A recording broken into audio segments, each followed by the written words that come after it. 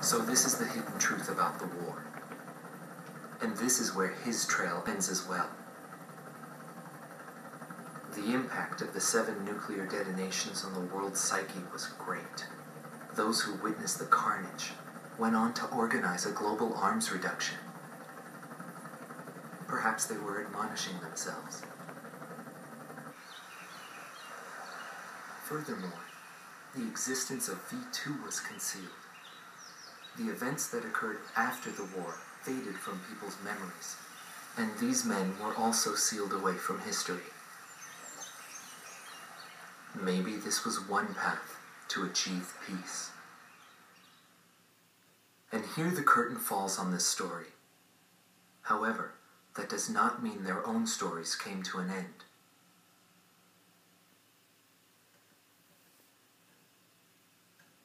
I fly under the code of knighthood.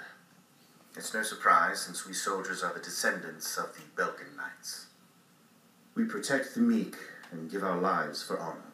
But that does not mean that we are generous, since generosity will cost us our lives.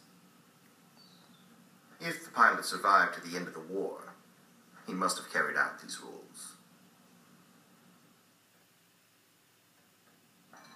I bailed out and landed here. The captain was gone. I've lived a comfortable life since then, and I probably have him to thank for that.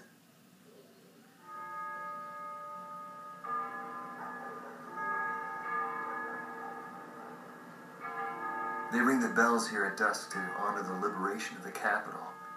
It signals peace, but to me, they are the sounds of death.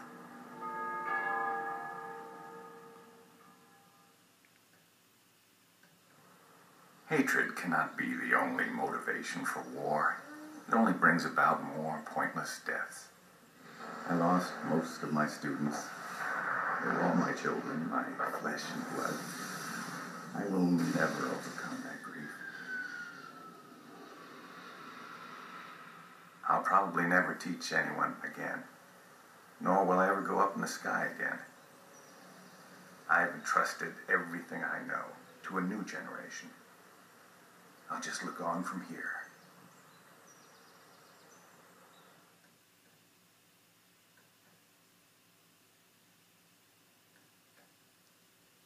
Marcela Vasquez, the Espada Team's number 2 and former member of the Sapan Air Force, 9th Air and Land Division, 11th Tactical Fighter Squadron.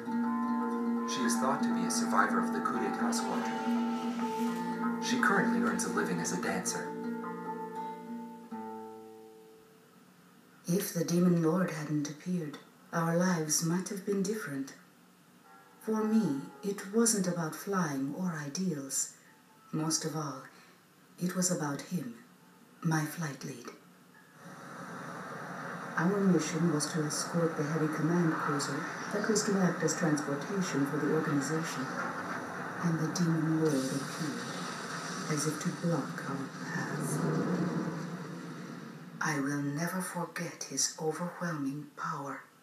One by one, my comrades were shot down, and then the mother bird we were supposed to protect. We survived after the fight. We left our organization and returned to the ground together. But those whose hearts are in the sky will always return to the sky. He was one of them, and so he left, even though his wounds had yet to heal, and he died there, never to return to me. Oh, come on, so Espada 1 still died, But even though I don't neutralized blame them. anyone. Not to The interrupt. regrets and suffering that remained after that battle were also what he had given me. They're among the precious few things he left behind. That's sad. So, Espada 1 dies, like, still if you shoot him down, but I neutralized him, he still died? Joshua Bristow, Oh, here we go. former captain of the Ocean Air Defense Force, 8th Air Division, 32nd Tactical Fighter Squadron. His actions during the Balkan War are surrounded in mystery, and he is rumored to be one of the founders of a world with no boundaries. His whereabouts were unknown after the decisive Battle of Valdrike. But several years later, he resurfaced as a leader of a terrorist organization. Today, he is serving time in prison. This darkness and that little window are my entire world now. I'm actually rather fond of it. The darkness envelops me in a borderless world, a world with no boundaries. He was not the reason we were unable to change the world. No matter what the desired outcome is, the world can still change as long as people expand their knowledge and desire change. Today's world has already changed from what it was back then. Huh. You guys are gonna be shocked by this. Larry Fink, also known as Solo Wing Pixy. GOM Team's number 2, and member of the Ustio Air Force, 6th Air Division, 66th Air Force Unit. That's right. This man was his buddy, and his enemy. I should have died that day, but I didn't. I dragged my wounded body and reached ground zero of the nuclear detonations. A barren, empty land. I felt an unbearable sadness when I witnessed that landscape. There were still people living there. They were the ones that saved me. It may be true that the world has no need of borders, but would getting rid of them really change anything? The world won't change for the better unless we trust people. Trust is vital in a peaceful world, but that will never happen. I'm still on the battlefield. Right now I'm near a border. I want to see for myself what borders really mean, and what their volition really is.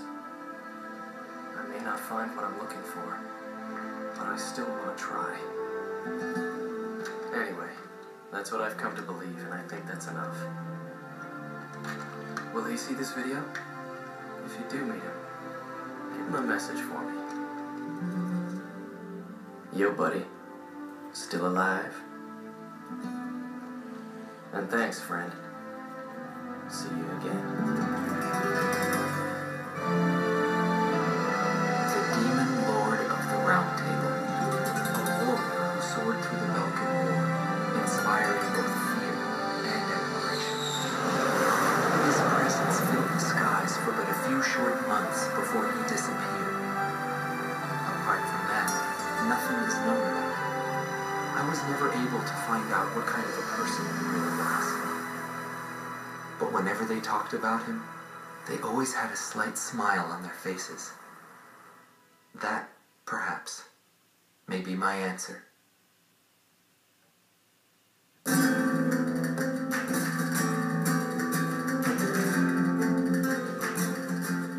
Okay guys, so that was Ace Combat Zero, the Balkan War, complete playthrough. I really hope you guys enjoyed. This is one of my favorite PlayStation 2 games of all time that I've ever played.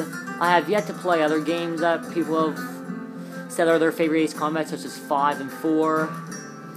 Maybe I will order them sometime, I'm not sure. But if I do, I definitely will do possibly a blind playthrough on them. But anyway guys, hope you enjoyed. All the way up to the end, that was awesome game. So as for this probably won't be the last Ace Combat Zero video I'll ever do. I'll still probably do a bunch of challenges, and I'm considering if I ever do get the chance to maybe like play through the game on like maybe Ace difficulty and record that, but that would take a while yet. So as for now, this is the end of the game, and it's the end of this playthrough as well. So I really hope you guys enjoyed this game. I sure did. And I'll see you later.